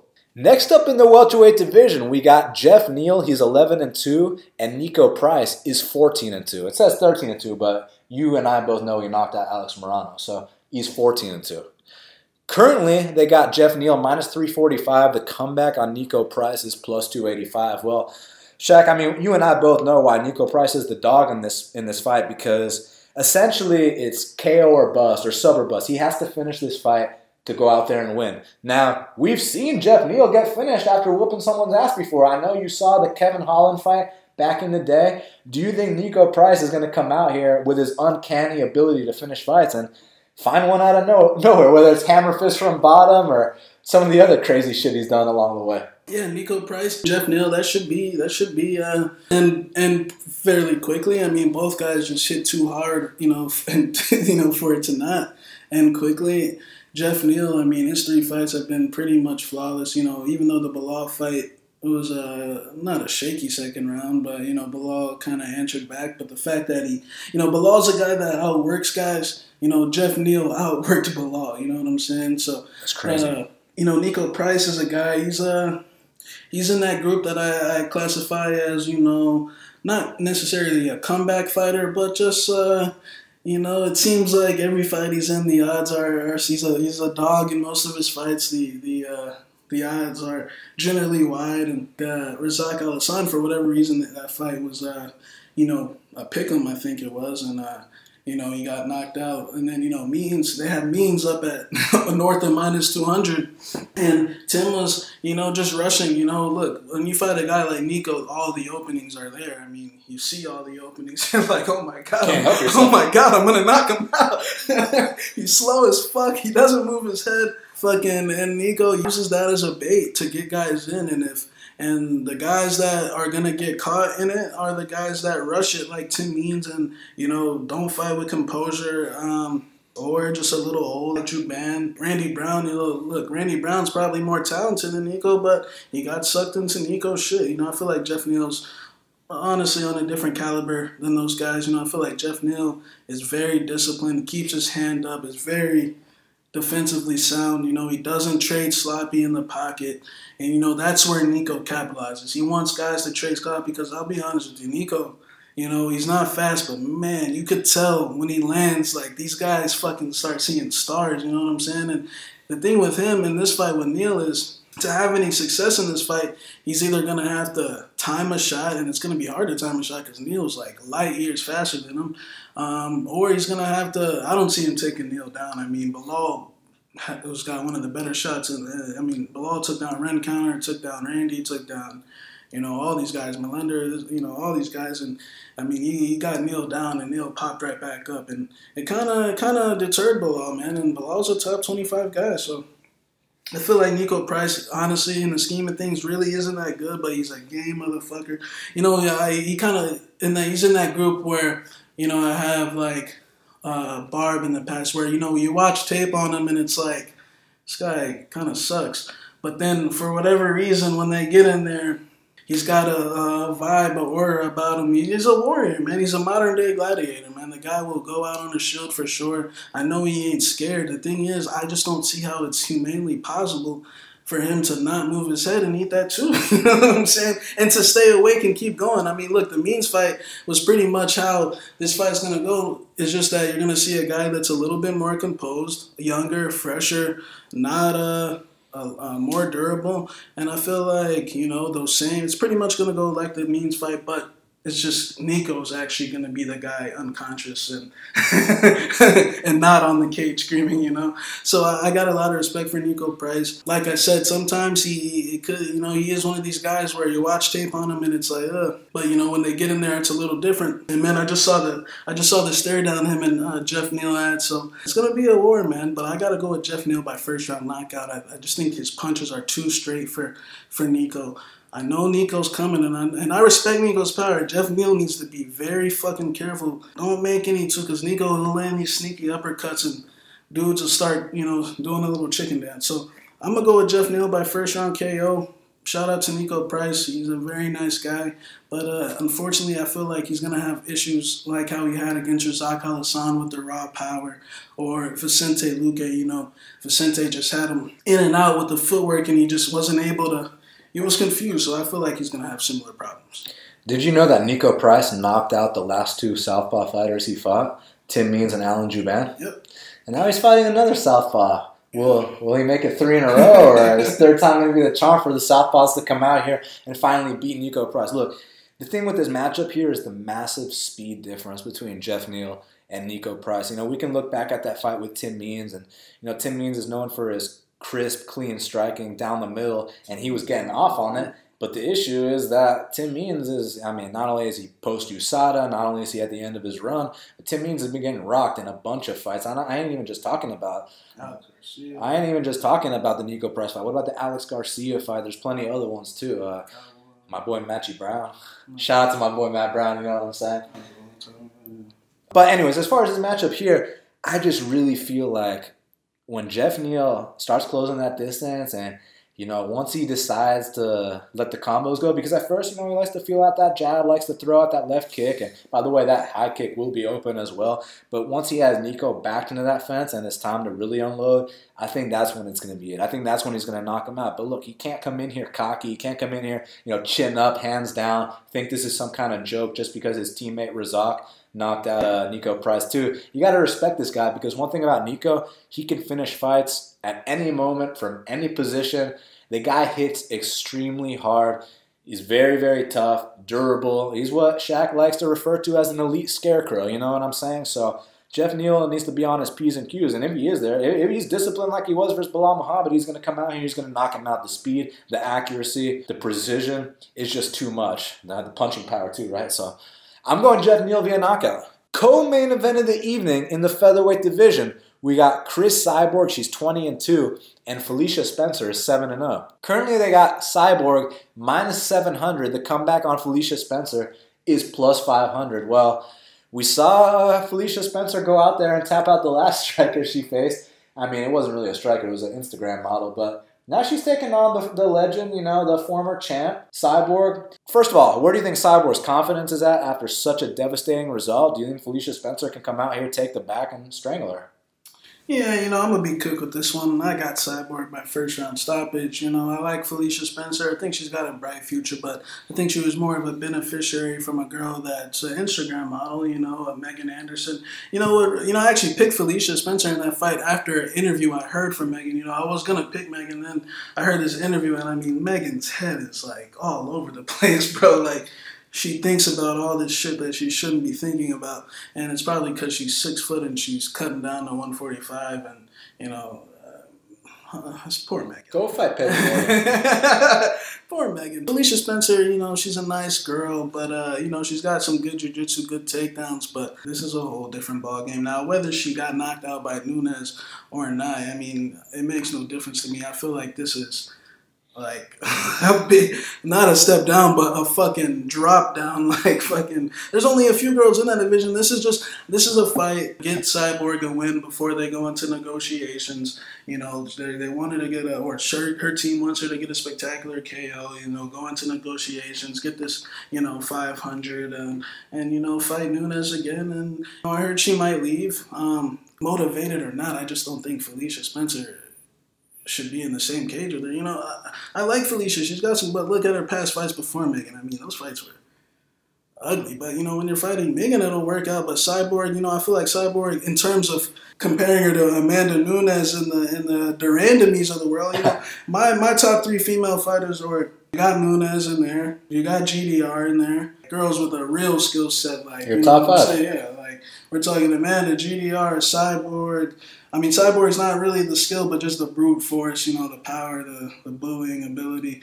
You got Andrade, and then you got Valentina, So I feel like Cyborg's still in that top 5, caliber range. Felicia Spencer's only got 1 fight in the UFC. This is a mismatch. The line can honestly be a little wider, but she's coming off a loss. But I feel like the line should be honestly like minus 1,500, minus 2,000. Like, Felicia Spencer's a cute girl, but like when she gets hit, she's gonna fucking want to go home, bro. Like, she's never been hit like this before. Megan's, got some good striking, but no composure. Cyborg, I feel like, she's a bully, and, when she fights Amanda, she will be seeing that canvas again, She will be seeing that canvas again, but this ain't Amanda. This ain't nothing near Amanda, so, I gotta go with Cyborg here by first round stoppage. Yeah, I mean, look, Felicia Spencer does have some of that soccer mom stand-up, and that's probably going to cost her here. But if I had to make some kind of case for Felicia Spencer, I mean, I have kind of felt like Cyborg is, no disrespect, but a tad bit overrated. I mean, let me give you my examples. That Lena Landsberg fight, I was expecting a stoppage in under a round, and she made it to the second round. The Tanya Evinger fight, I was expecting the first punch, we're going to go home. Tanya Evinger's lasting to the 4th round. You see Holly Holm go out there, get starched by Amanda Nunes in the 1st round. Holly Holm's taking Cyborg all 5. So, and I picked Amanda Nunes via submission. I was wrong. It was a knockout, but I still picked Amanda. And the reason why, I thought there was some kind of weakness in Cyborg's ground game. You saw that fight with Yana Kunitskaya. Yana takes her down effortlessly with that low single early in the fight. So even though I think Cyborg's going to ultimately win, probably knock her out, if Felicia somehow can take her back, that would be the recipe for the upset right there. But I do have to side with the favorite here. I'm going to go with Cyborg inside the distance. Main event of the evening in the featherweight division for the featherweight championship. We got the champion, Max Blessed Holloway. He's 20-4. And the challenger, the former UFC lightweight champion, Frankie the Answer Edgar, or as we like to say in Brazil, Shaq, Frankie Edgar, is 23-6. Currently, they got Max Holloway minus 350. The comeback on Frankie Edgar is plus 290. So what's really interesting to me about this matchup, Shaq, is that we haven't really seen Max Holloway in there with an elite wrestler, at least since Dennis Bermudez back in the day. And you know what I'm saying? I mean, was he D1, right? Ricardo Lamas, is he D1? You see what I'm saying here? So we haven't seen Max Holloway tested versus an elite wrestler. Now he's going up against the great Frankie Edgar, future Hall of Famer, former lightweight champion. You think Frankie Edgar has the answer to dethrone Max Holloway? Yeah, it's going to be a good fight. I know you guys in the past have heard me say guys like Frankie, Cubbies of the world, the Lamases, the Elkinses, the Bermudezes. You know, that Bermudez beat Holloway. Yeah, like fucking 10 years. Complete robbery. But, you know, I have been on the record to say that I feel like those guys are fading out. You know, now Max Holloway, you could kind of say he's from not necessarily, you know, their generation because those guys been fighting longer than Holloway. But, you know, in terms of the featherweight, with the guys that I'm going to refer to in a second, the Volkanovskis of the world, the Sabits of the world, Zombie's been around for a long time. He's still evolving, though. Yeah. Yair. You know, those guys. Those guys in particular, you know. Those guys, I mean, just watch. Frankie has pretty much been using the same things for, you know, 10 plus years. We know what Frankie does. He's a good wrestler. He comes in with the pity pat, then the over the top shot. His last few wins, Cub Swanson, a little underwhelming because Frankie Edgar, he's a fundamental fighter. He's going to use the basics. You know, he doesn't possess that type of athleticism or speed, or he's just he's like I called him earlier. He's consistent. You know, we know what Frankie's going to bring to the table. You know, Frankie's not really going to necessarily lay an egg. I mean, unless you call the Ortega fight an egg or the Aldo fight an egg. But I just think those guys are a lot. Frankie is very limited physically against these elite world-class athletes. Frankie, you know, he's been fighting once a year. Recently, his last 5 fights are Jose, Jeremy, Ortega, Cub, and Yair. So, yeah, he's been fighting like once a year, you know, lately. I don't see that much involvement. I just think he's consistent. We know what he's going to bring. It's just typical Frankie Edgar, you know what I'm saying?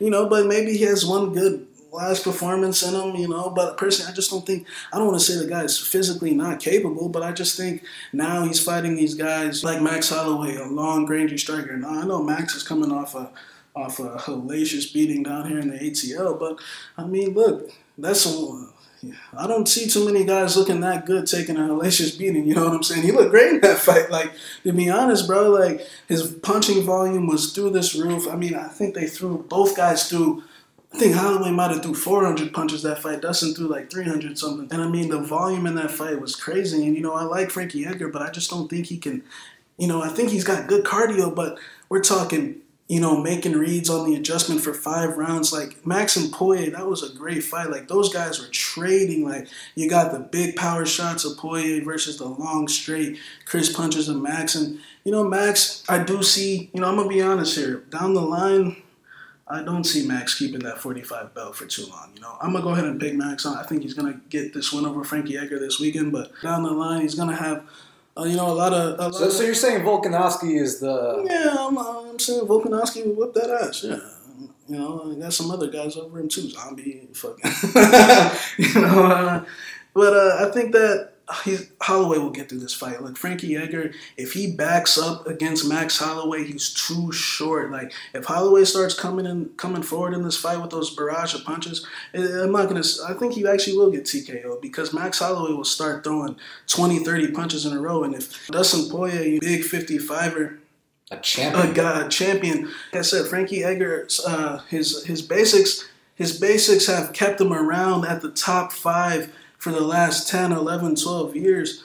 But in the last 5, 6 years, it has not got him that world title, and I don't see it being different. I feel like this is more of I don't think they view Holloway in the sense of a Nunes anymore, probably just because of that last loss. But I feel like this is a fight to get Holloway a big name on his resume. Oh, yeah.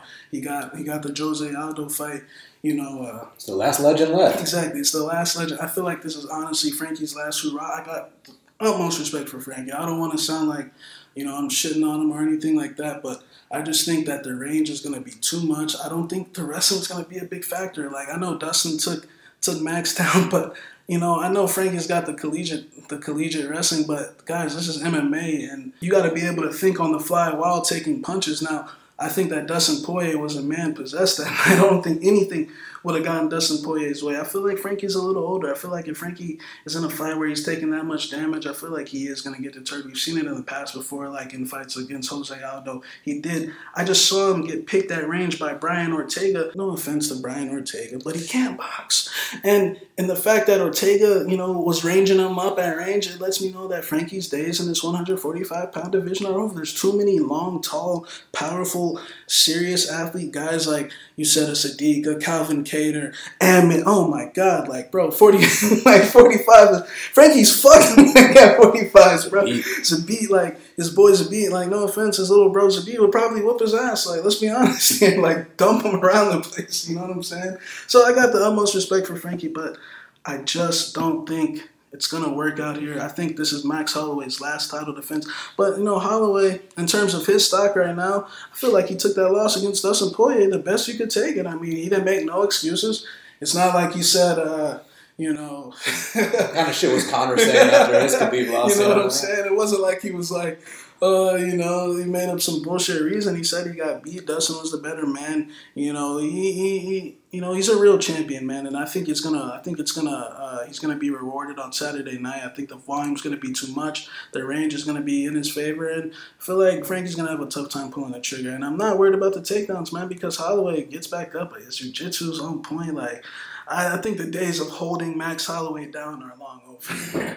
Yeah, I mean, look, Frankie might get a takedown or two, but to sit here and act like he's going to consistently take down Max Holloway for a 5-round duration, I mean, at least on paper right now before the fact, sounds kind of crazy to me, man, unless Dustin just softened that chin to a point where Frankie Edgar can come out here and knock him out. And I got all the respect for Frankie Edgar. He's actually one of my all-time favorite fighters. When I saw him fight Tyson Griffin, it was at that moment where I said this guy will be a future UFC world champion.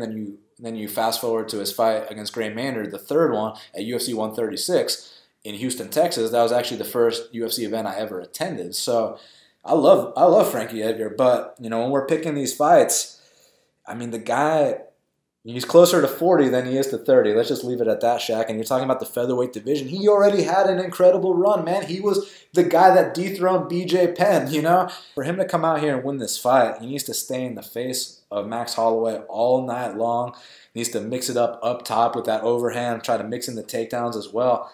But, man, I just feel like he might be able to do that for a couple minutes. But when Max starts getting off on that range, starts firing those straights down the middle, starts stepping through with his combinations, starts mixing it up to the body, and then he adds a couple spin kicks in there, it's going to be a formality at some point, man. So what I'm really trying to wonder is if this is going to go all 5 rounds, if it's going to be a wipeout from pillar to post, or, I mean, are we looking at a fight of the night where Frankie is able to mix in takedowns and get that top control? I just don't think so, man. And I do think that Holloway's his get-up game is pretty damn on point. You saw Brian Ortega shoot that double leg in that 3rd round and get him down. You saw the immediate shuck. You saw the immediate whizzer. You saw him get right back up to his feet, man.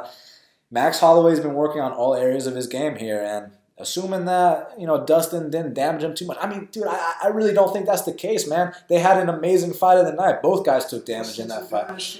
You know what I'm saying? Dustin Poirier hits way harder than Frankie Edgar.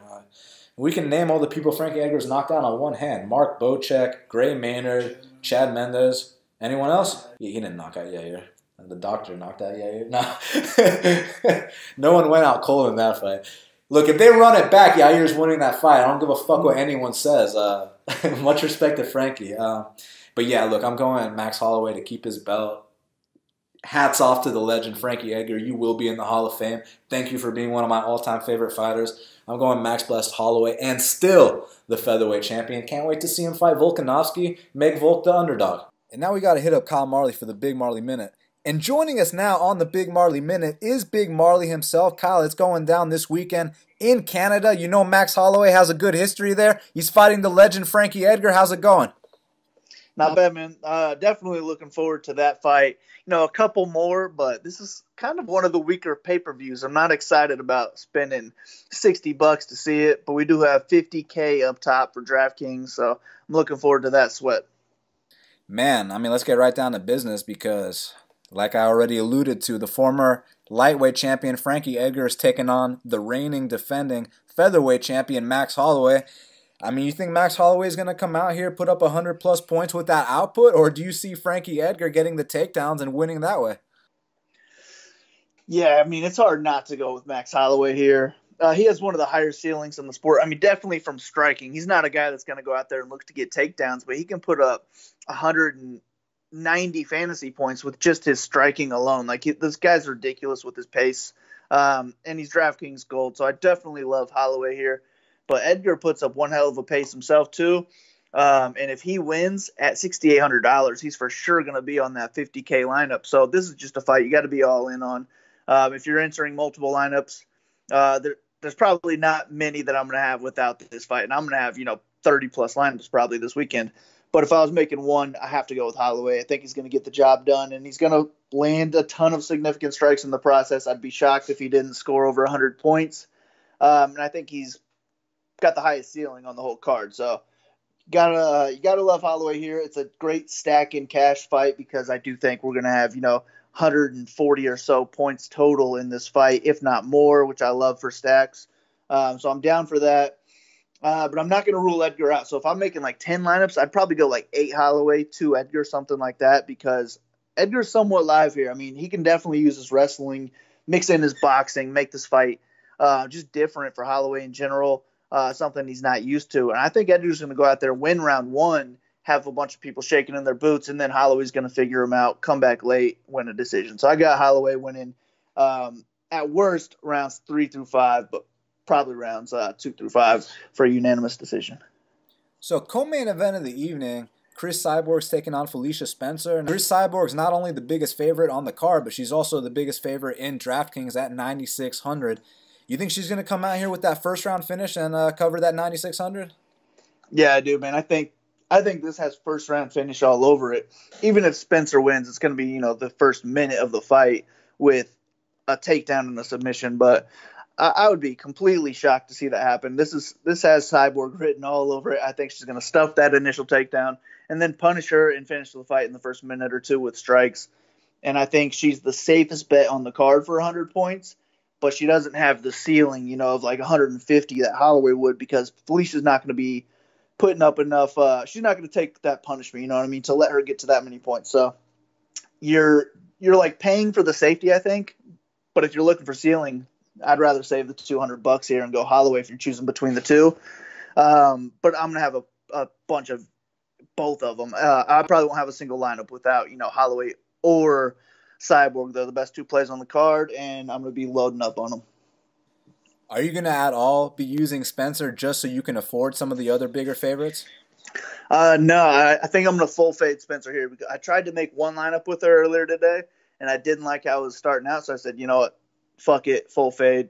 I'll probably put Cyborg in like 60 to 70% of my lineups, but I'm gonna do a full fade on Spencer here. So in the welterweight division, Jeff Neal's taking on Nico Price. What a hell of a fight. You know for a fact that there's no way this can be boring. And Jeff Neal, he's been putting on a show every time we see him fight. You know Nico Price can end a fight at any moment's notice. The winner is definitely going to score a lot of points. Which way you lean and how much ownership you're going to have on both?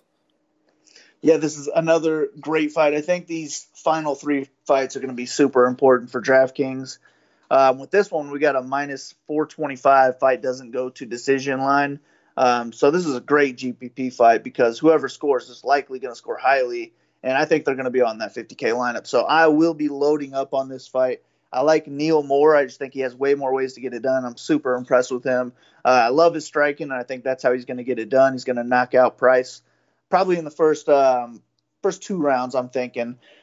But if Price wins, there's no doubt in my mind that he will be on that 50K lineup because I don't see him getting a decision win at all here. I think if he wins, he's going to be putting Neal out with a knockout, and at his price of $7,200, there's a good chance he could be on that lineup. So I will be hedging a lot of my Neal lineups with Price, but if I'm making 10 lineups, it's another one where I'm pretty much going all in. I'm probably doing like 7 Neal, 3 Price, or maybe even 8 Neal, 2 Price, something like that. But I love this fight. My preferred pick is Neal. I think he gets it done by knockout. In the lightweight division, Olivier Aubin-Mercier is welcoming Armin Tsarukyan to Canada. We know Olivier Aubin-Mercier has the experience advantage, but do you think Armin Tsarukyan's wrestling can overcome that and score a lot of DraftKings points in the process? Yeah, I mean, I'm impressed with Armin. I think he's a legit prospect. It's going to be a great fight to see where he's at. I think he is going to get the job done. I picked him to win a unanimous decision here. I think he can really win the fight anywhere. But my issue is we got the Holloways and the Cyborgs on this card where I can't really afford too much Armin at his price. I definitely want him in some lineups. I'll make it a point to get him in, at least 15, 20% of my lineup, something like that, I'm thinking. But I would rather try to pay up for, a Cyborg or a Holloway if I could. So he's not going to be a must play for me at all. And I do think Oliver's a little bit live here, actually. Nobody's going to be on him. I think Armin's going to be one of those, popular picks this week. Everyone's really high on him. And I think this could be somewhat of a close fight. And if it is in Canada, so if OAM can go out there and win it, even if he doesn't score highly, this is a card where I really don't like the underdogs too much on this card. So any win could maybe do it. If he can go out there, get a close split decision win, maybe he could be on that optimal lineup. So I won't completely fade him because I do think he is live. But overall, this won't be a fight that I'm really targeting too heavily. I'd rather target those 3 fights we just talked about. And last but not least, Christoph Jocko is welcoming the former TKO champ, Marc-Andre Barriault, to open up the main card, man. So what do you think? I mean, you think Barriault's going to get back on track, get that first UFC win, or do you think Jocko's going to continue the win streak that he desperately needed? See, I just mentioned I really don't like underdogs on this card, so I am going to go with Jocko again as my winner here. I think he's going to point fight his way to a decision, but I think takedowns are going to be key for him in this fight. I think he's going to win, 2 rounds from takedowns, maybe get a clear 29, 28, something like that. But I'm definitely more interested in Barriault here if I'm choosing between the two. I don't see Jocko scoring highly, and he's way too highly priced. I'd rather roster any of the favorites we've already talked about than Jocko. So I might even have a full fade on Jocko just because I don't think he has much of a ceiling here. But if Barriault wins, I think it's more likely that he gets a knockout. So at his price, a knockout would do you a whole lot of good. So my preferred play here is Barriault, even though I'm picking him to lose. I'll roster him enough to where I'll be rooting for him to win, But since I am picking Jocko to win, I'm not going to be too heavily invested into Barriault, but he is one of the underdogs I like more on this card, and more so for the ceiling for that knockout potential. Well, Kyle, that's why you are the DraftKings guy for Half the Battle. It's going down this Saturday in Edmonton, Alberta, Canada. They can follow you at Big Marley 3, and your bets and your write-ups are available at bestfightpicks.com. That's right, man. I just sent those bets over to you earlier. We got 3 plays this week. The write-up's already done. A little over 17,000 words this week. That's only $8.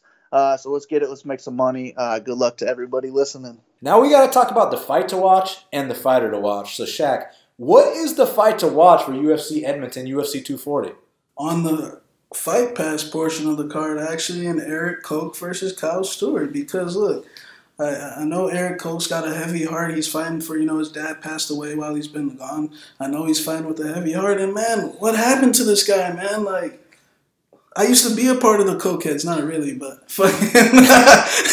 but I remember when this guy was knocking Francisco Rivera out in the blue cage and, knocking out Bindi Casimir and, beating Jonathan Brookins and getting his number 1 contender. Fighting has pretty much gone downhill. I mean, he's had a couple wins here and there, but, like, man, I want to see if this 170 thing is really his answer. But Kyle Stewart also, Stewart, I'll tell you, right, this guy brings it. This guy is a dog. He's not pretty. He's a little goofy.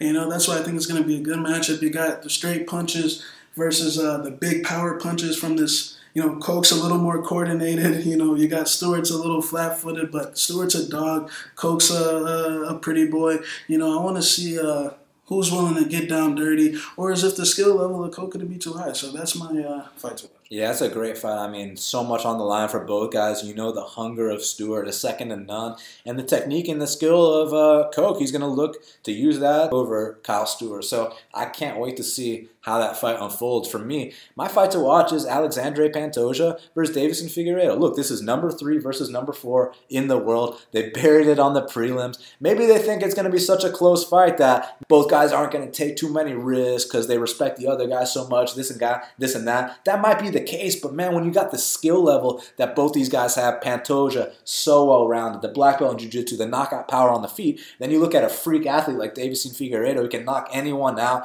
he can jump with the flying knees. I'm very excited about Pantoja versus Figueiredo. That is my fight to watch. Well, Shaq, who is your fighter to watch for UFC 240? My fighter to watch is going to be Viviane Araujo. I feel like the UFC's got a prospect on their hands at 125. I think this girl's a complete package. And, you know, if she can get a win over Davis, who's beaten some of the best, like I mentioned before, Nunes, who else? Kaufman, Liz Carmouche, things like that. You know, I feel like that's a very big win for her in her second UFC fight. And it'll only be, you know, bright skies from there on out. Yeah, and for me, my fighter to watch is Arman Tsarukyan. Look, this is a guy that came into the UFC with a lot of hype to the point where his UFC debut, they didn't just put him first fight of the night, you know, let's test him out against some low-level guy. Hey, Arman, you have to fight Islam Makhachev in the co-main event in Russia. And the kid stepped up, took the fight, got fight of the night, and now he's on the main card on the pay-per-view against Olivier Aubin-Mercier. I think the kid brings something very special to the table with his scrambling ability and his takedown. So for that reason, Arman Tsarukyan is my fighter to watch. Well, Shaq, we did it. It's going down this weekend. UFC 240 in Edmonton, Alberta, Canada. Shaq, we got to let them know that they can save 10% off your bets, off your individual package by using the code Shaq at bestfightpicks.com. My boy Shaq, up over 20 units on the year, almost 25, over 40% ROI. I'm killing it as well, and got some nice plays this weekend. Make sure you hit us up at bestfightpicks.com. Let's get this money. Follow me at Best Fight Picks. Follow Shaq at MMA Genius 05. Our sponsor for today's show is my boy MMA Lock of the Night for his MMA Lock of the Night Challenge. Look, the deadline is this Saturday, July 27th at 3 p.m. Eastern Time. So don't forget to hit up my boy MMA Lock of the Night if you want in on that Lock of the Night Challenge. DM him at MMA LOTN and let him know that Half the Battle sent you. I can vouch for MMA Lock of the Night. Those are good people over there, legit people. Let's sign up for that contest. And, you know, like you said, with our best this weekend, you know, if you sign up for my individual plays, not only am I doing buy one, get one free, fuck it, I'm going to do buy one, get 2 events free, you know, for this week. So if this event doesn't cash, you get the next 2 events. I think that's UFC New Jersey, Colby and Lawler, and UFC Uruguay, Shevchenko and Liz Carmouche. So if you don't win this event, then you get the next 2 free. What if you do win this event? If you do win this event, then you got to sign up for a month. You know what I'm saying? So, you know, like but guys, no obligations. Just so no obligations. But like you said, over 20 units this so far this year. Looking, you know, I took a slight L last week. No shame, you know, fuck Texas judges, but it is what it is. And you know, I'm looking to get back on track for this Canada card. I mean, we've been on track all year, and it's going to continue this weekend. Just looking to get another big win. Stay humble. Stay working hard. BestFightPicks.com. Thank you guys so much for all your support. Follow me at Best Fight Picks. Follow Shaq at MMA Genius 05. Subscribe to Half the Battle on iTunes, SoundCloud, YouTube, Stitcher, Spotify. We're on a bunch of other places too, so just search Half the Battle. Thank you guys again. Another thing, you know, I gotta personally thank everyone that listens to the show. You know, sometimes it's you guys don't know how much it means to us. You know, we love everyone that watches fights. You know, there's not too many people around in our area that are intense into the UFC as us. So we appreciate all you fans that leave your comments, whether they're positive or negative. And you know, we had 13,000 listeners for the Jones Thiago Santos card. And you know, if any of those 13,000 listeners are out there, if you got any businesses you guys want to promote, we're down for it. Just shoot us a message at bestfightpicks@gmail.com, and you know, we can get you situated. But we appreciate all the support. We love all the kind words, whether they're positive or negative, and you know, keep putting your input in, guys. Yes, sir. Love all our supporters, even the haters, man. Just keep our name out there. Thank you guys so much for everything. Go to bestfightpicks.com for the plays. And until the next time, let's cash these bets.